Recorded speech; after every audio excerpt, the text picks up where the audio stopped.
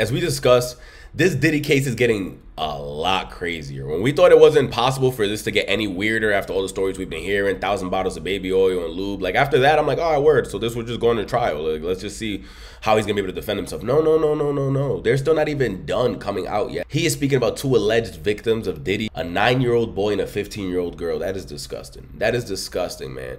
The fact that you're bringing minors into this, because remember, his whole thing was, we've seen a couple of videos of his lawyers. How is anything that he did illegal? He's just a freaky man. Yeah, he might be freakier than most of us, but nothing he's doing is illegal. There's no minors involved, and no one said they didn't give consent. Oh, a 9-year-old can't give consent. A 15-year-old cannot give consent in any of the 50 states. Let's think again. Let's get that defense team back together and think of a new plan, because, buddy, that's not going to work, that consent story. Also, Costco memberships to buy 1,000 bottles of lube. You're going to jail if you niggas say that to a jury. Trust me, because if I was a jury, I'm like, well, this nigga is guilty. Let me just say, yo, we all thinking the same? Like, we all thinking the same, right, on this one? All right, cool. Let's wrap this up quick. Like, I'm thinking it's one of those. You go up there and start talking about Costco's and BJ's, you are going to jail. Subscribe to the channel, comment down below. At 10,000 subscribers, we will be doing a giveaway. If you haven't seen any of the unboxings we've done previously in this channel, go check those out.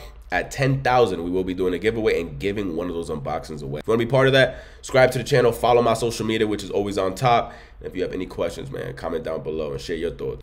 This individual who was 9 years old at the time, was taken to a audition in New York City with Bad Boy Records. Other boys were there to audition as well. All of them were trying to land a record deal. All of them were minors. This individual was sexually abused, allegedly by Sean Combs and several other people at the studio, in the promise to both his parents and to him himself of getting a record deal. A lot of you, man, growing up and being a kid in the East Coast and hearing Bad Boy Records and thinking about all the classics and smackers through 112, Jodeci, Biggie Smalls, Faith Evans, Mary J. Blige, and the list continues. The list continues. G. Depp, French Montana, like the list continues. Day 26, making the band, Chopper City, nigga, throw him in there. Like, Aubrey O'Day, I'm telling you, Aubrey O'Day today looks like the villain from Saw, but we still had love for her back in the day. Aubrey O'Day looked like she got the mask and just couldn't pull it off. Still got love for what they did previously, man. Those were great shows. Their music, I couldn't say the same, but definitely making the band and all that was super entertaining. So for me to see this, again, I held Bad Boy up high. You get me? I held Bad Boy up high. I love ASAP Ferg, knowing his father did the logo and Ferg's supposed to be the baby on Bad Boy. Stuff like that was always fire to me, man. Was always fire to me. I was always Harlem shaking as a kid. Special delivery, I want that. Special delivery, I need that. So seeing kids, man. So seeing a boy at 9 years old go over there for an audition thinking that his life gonna get changed and his life got changed for the worse, it just breaks my heart, bro. It just breaks my heart. Because when I was 9 years old, I looked up to Diddy for sure. I looked up to what he did. I looked up to being a mogul and being able to gather all these talented people and push that to the world and becoming a millionaire, then to go on to becoming a billionaire entrepreneur. To end it all like this breaks my heart, man. And just hearing this, it feels sick hearing this. Another instance, another minor told, allegedly by Sean Combs, that he would make him a star, but he needed to visit with him in private about it, away from his parents. Once they were in a private area, allegedly Mr. Combs made the victim perform oral sex upon him. Another incident, an individual 15 years old at the time, flown to New York City to attend a party, was drugged and then taken into a private room, allegedly in the presence of Mr. Combs, where this female individual, minor, and then other individuals took. The biggest secret in the entertainment. Not only did we hear grapes involved into that, but the fact that other people were around seeing what he did, and instead of stopping this monster, they just jumped in and joined. And that number you see in the back, that 800, 200, 74, 74, if I'm not incorrect, I believe that's the hotline created right now. You can call in. I feel like calling in during, I'm about to call the hotline, see what I call a hang up, which I don't even want to waste their time, but I just want to know, is it like, hey, it's the Diddy hotline. Do you have any stories about the diddler? Let's see.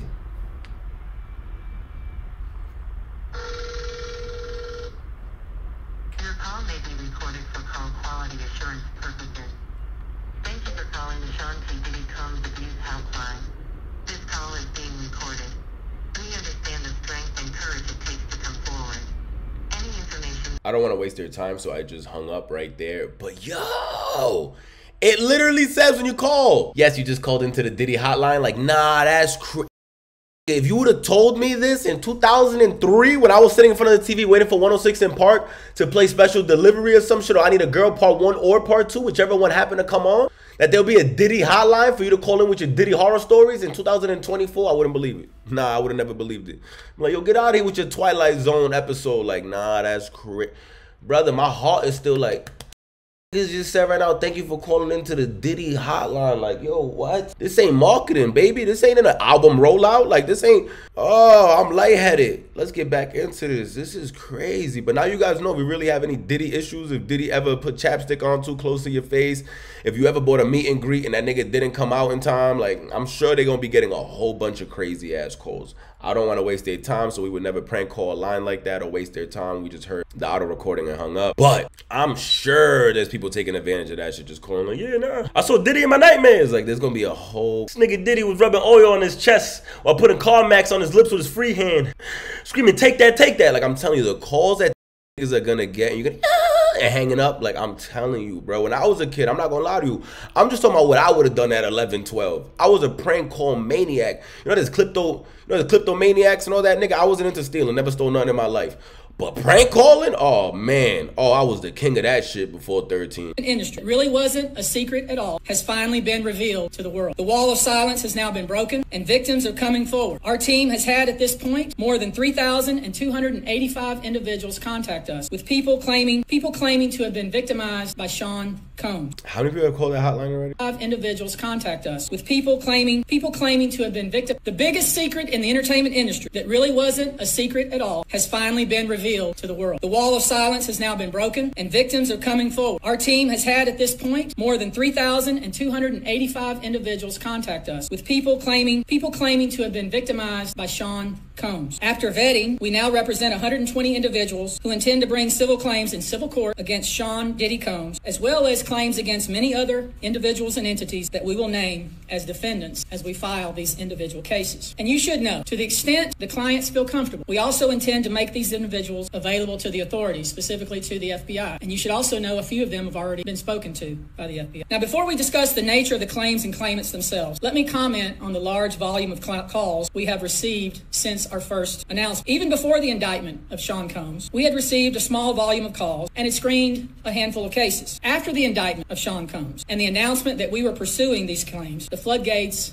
People who wouldn't otherwise, for a variety of reasons, are now stepping forward to make their voices heard, pursue justice. All right, so I just got a text message back. Remember, we didn't even talk to no one. We just called, heard the little audio thing, and hung up. I got a text message because we hung up. Hi there. I am reaching out to you in regards to the Sean P. Diddy Combs abuse lawsuit you inquired about. We are just needing to go over a few questions to get you qualified for this claim. We would like to help you on your journey towards healing as well by filing a lawsuit on your behalf. Do you have a few minutes to answer some questions or over text? If not, please give us a call. And they gave a phone number here to call, which is again that 1-800-200-7474. If you want to be part of this claim, like I'm telling you, there's gonna be a lot of people just trying to throw. I'm not saying not everyone's lying for sure. And like he said, this isn't even a secret in Hollywood. They've been saying Diddy. I've been hearing bro Diddy's Ayo since I was a kid, because I used to always like Diddy's music and all that. I bought the album with We Ain't Going Nowhere. Like, I was a kid. I remember I actually bought that hard copy album to that tape. But I remember people roasting like, yeah, nah, Diddy's Ayo, bro. I don't know how you like that dude. Same thing with Jamie Foxx. I don't know, random, but these are just names that I always heard my whole life. I heard Diddy, Jamie Foxx. Those are the two that come to mind right now. Those are all alleged. I never paid no mind to it. I'm like, bro, I don't care what they do in their beds. It don't got nothing to do with me and their craft. But now when we see Diddy was doing stuff like this, though, it's like, all right, my nigga. Somebody throw a nigga in Arkham Asylum. Like, nah, it's getting a little dark. It's getting a little crazy. But no, most of these people are scared. They fear backlash in their communities. They fear backlash in their own families. They are afraid of retaliation from the perpetrators and their associates. They are rightly afraid for their own personal safety. I expect that through this process, many powerful people will be exposed. Many dirty secrets will be revealed. We know what we are potentially up against. And as is always the case in situations like this, when a celebrity is involved, people can be downright mean and nasty. You would be shocked at the length fans will go, no matter the evidence, to the contrary, to defend celebrities they love. I mean, there's a reason for this word fans. They're fanatics. I've personally already been threatened multiple times on social media. And when I agreed to pursue this, I expected as much. This isn't my first rodeo. Nah, Tony, was the homie that threatened you sounded like this dude right here? Yo, dog, I'm sorry. That's right, you got a signature. Yo, dog, I guarantee you, if I you up right now with this Diddy on, now you tell me how much it's gonna be worth then. Oh, it's gonna be worth millions. Victims who step forward to have their voices heard should not be subjected to that kind of conduct. They should not be targeted. I want to say this, and I want to be clear about it. Although we are vetting each call as stringently as we can, I always start with a mindset that I believe victims. I believe victims because I understand the courage it takes to step forward. So if you're watching this, please hear me. If you're out there and you have been victimized, you are not alone. That water was tasting like the fountain of youth. I don't know what was going on. But one thing that I do know about victims is that the ones that are not lying, scared that they're gonna get mixed in with all the people that are lying. So everybody's like, you weren't at no meet and greet and got thrown in a dark room, tied up with duct tape and banana. Like, that didn't happen to you. Diddy wasn't on that. You ain't even Diddy's type. Like, that's the shit that people are scared of. And that's why I've been telling you, when you be prank calling these lines and doing stuff like that, you really just making it harder for the real victim. Keep that in mind. If you was a victim of anything, you definitely wouldn't want to be played with in that situation. So I always tell people, you know, keep that in mind, bro. Keep that in mind for real. I know it's easier as an adult to think like that. It's a little bit harder for the youth. I get it. Can't really judge them too much because I would have done some nutty shit too when I was a kid. But what do you guys think is the next steps? Remember, Diddy's whole thing with his team was, yo, nobody said they didn't give consent. There's no minors involved. I don't know what y'all talking about. Think again. Think again. If that's going to be your angle of defense, you better think again. Because Tony Buzzbee's coming like the Avengers, my guy. He said he got 280 people called. We heard there's already 120 victims that he has that he's defending. These are just two stories we heard about, a 15-year-old and a 9-year-old, and they really didn't even go much into detail, but they told us enough. Being called, one of them being called in for an audition and then allegedly being taken to a secret room to talk to them away from their parents. That's already weird to me. As a parent, why do you got to take my kid away to talk to them by themselves? Like, in business, that doesn't make no damn sense, because if they're going to do business, I got to sign those contracts. I got to decide. So it's just weird to me. And then the other one, to be taken to a party and then hit with like a drug and then people passing her around, is just disgusting to even think about, you get me? And a lot of those people in those rooms that we're going to hear those names, they're saying in about 30 days is what Tony's saying. He said some of those people we will know.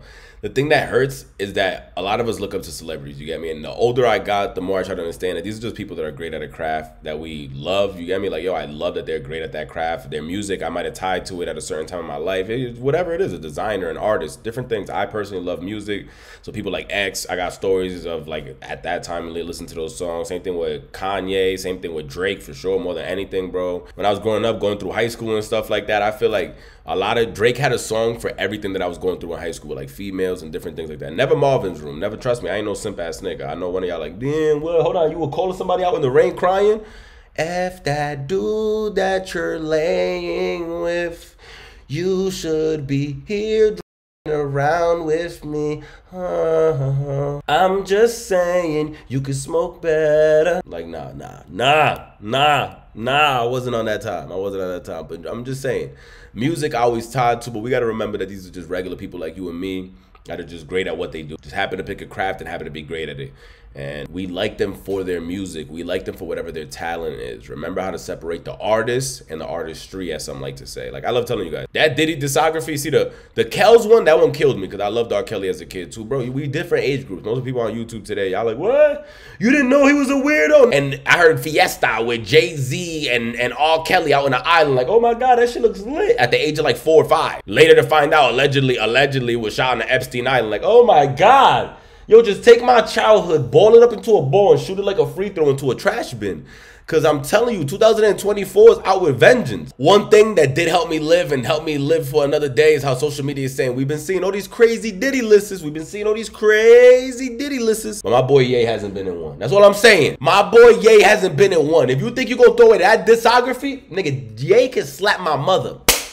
And I'm still playing Graduation. You gotta separate the artist and the artistry. Subscribe to the channel, comment down below if you want to be part of that giveaway at 10,000 subscribers. All you gotta do is sub up to the channel, follow my Instagram up above, and let me know your thoughts about all this going on. I think this shit gonna get really bad for Diddy, bro. I think this is going, if they offer that nigga Diddy a plea deal of 500 years, I might, yo, take it, brother, take it, because they gonna give you next 4 years of lineage of children's prison time for all the shit you did.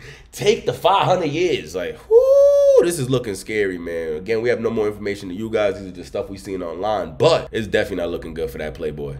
Sub up. Let me know your thoughts down below.